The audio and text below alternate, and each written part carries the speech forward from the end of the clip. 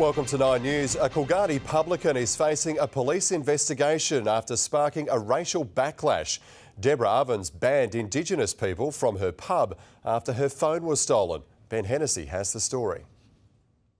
This is the sign that sparked the furore and put the sleepy town of Coolgardie in the spotlight for all the wrong reasons. You need to consider what she's saying before you write about it. That's directed to all the Aboriginal community, and everyone's offended and are appalled by it.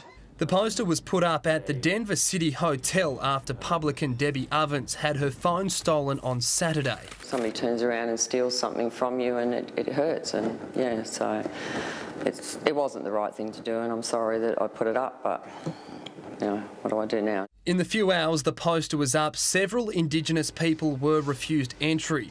Despite Debbie's apology, her actions have stirred widespread anger. What is it that Aboriginal people have to continue to be harassed, pushed around and discriminated against? This is reminiscent of something you might have seen in the old outback in the 1920s or in the southwest of the US in the Mississippi in the 1930s.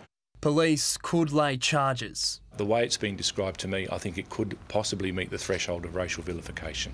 And the Equal Opportunity Commission says it could be racial discrimination. It will investigate if someone complains. It's purely and simply about discrimination on race, and this hotel should be prosecuted.